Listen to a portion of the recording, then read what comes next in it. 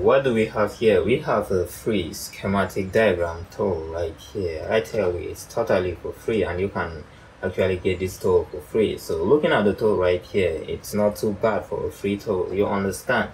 So with this tool, you can gain access to test points of mobile phones, a lot of brands. So if I go to this option that you see right here, which is test point, you can see that we have different brands right here, and once you click on the brand, you are going to see different test points of each model right here. So you can see we have a lot of test points. The images are not that, the quality is not that good, but it's not bad for a free tool, because you can actually see where you need to perform the tasks, you understand. So if you come to the ISP Pinout point right here, which is very important, it's very hard to get ISP Pinout for mobile phones. But if I click on this tool right here, click on the ISP Pinout right here, come to Xiaomi, then you will see that we have a lot of models right here, and once you click on each model, you are going to see the ISP Pinout. If we come to Samsung right here, you see that we have a couple of models right here, and once you click on there, it's going to show the ISP Pinout, and you can actually use this,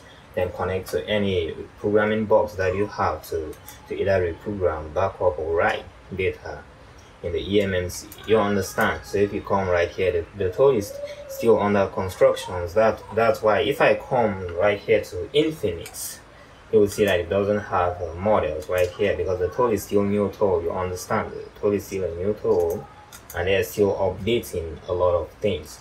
So if I come to hardware solutions right here, this option right here is very important, because it can help you do jumper in a lot of devices, you understand. So if I click on Xiaomi right here, then click right here, so you can see that this is touchscreen ways. So if you want to jump touchscreen problems, or if you are troubleshooting touchscreen problems, then you can use this image to know exactly where you have to check. If we come to network section right here, it shows you how you can troubleshoot network, shows all the ICs, then shows the component, then with the voltage that you need to expect in a particular component right here, which means that if you don't get that voltage in a particular component right here, the network of that phone is not going to work, you understand. So if you come to image right here, you can see the complete image circuit. The tool is not that good yet, yeah, but that's reasonable, because it's a new tool, it's a free tool. The person who manufactured the tool is still trying to program the tool, is still trying to do a lot of things, like to put the tool together. But the image right now is not good, yeah, that's the truth, it's not good, but you can manage it in case you actually want a free tool, because this is a free tool.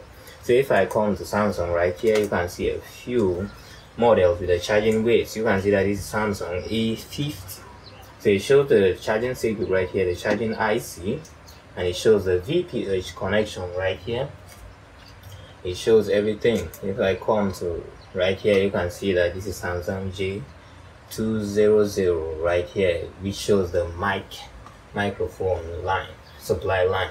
It shows all that right here. So if I come to Vivo right here, then check, so you are going to see all that. So we have the schematic diagram section right here, which is very important. So this is the real schematic diagram option. So it has Samsung schematics, Huawei, Lenovo, LG, and a lot right here, Oppo, Xiaomi. Then we come right here, we have iPhone schematic as well. So from iPhone 6 to iPhone X, that's not bad at all for a free tool, you understand. So we also have iPad schematics right here.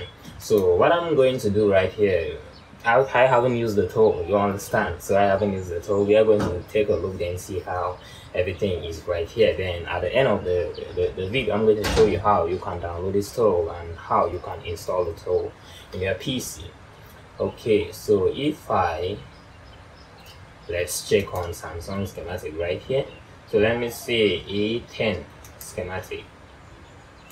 Okay, this is the schematic diagram right here. Just click on there, you can see the search icon right here.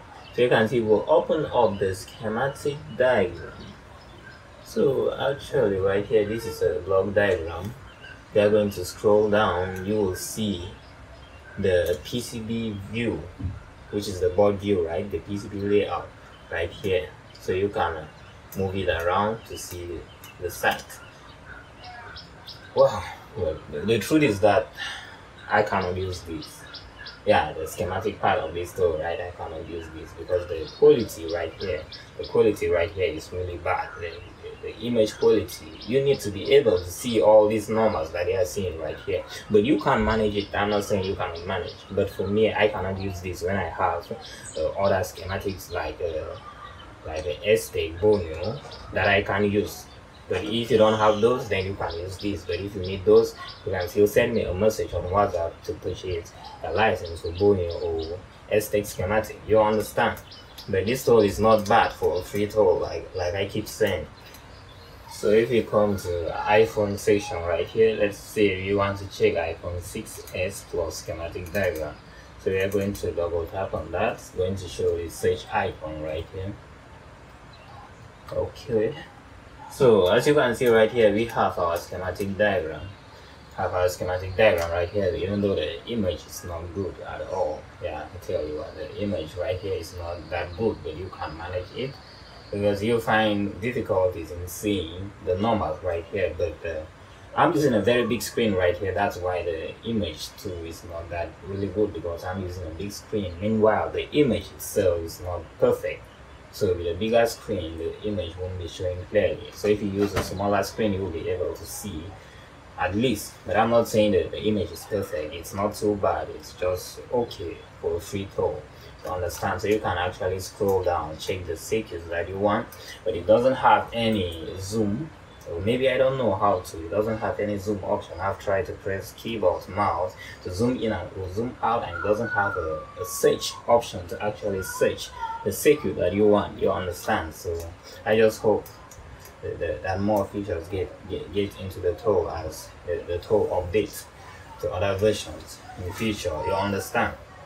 So as you can see, this is how everything is. You can scroll down, see other circuits. So the best part of this tool is this option right here, which is the hardware solution. It's very important. You can make good use of this. Do your jumpers. When you click, it's going to show the different models. It's going to show the brand like Oppo right here. When you click on Oppo, it's going to show Oppo devices right here, different models with the particular jumper solution right here. So we have Oppo A39 right here. A39, you have the backlight solution jumper. As you can see, this is it right here. It's clear enough for you to use and do your jumper. We have the display light waves. We have the backlight waves right here to understand. So we have a lot of things. Okay, if you check right here, you will see that we have our whole setup right here.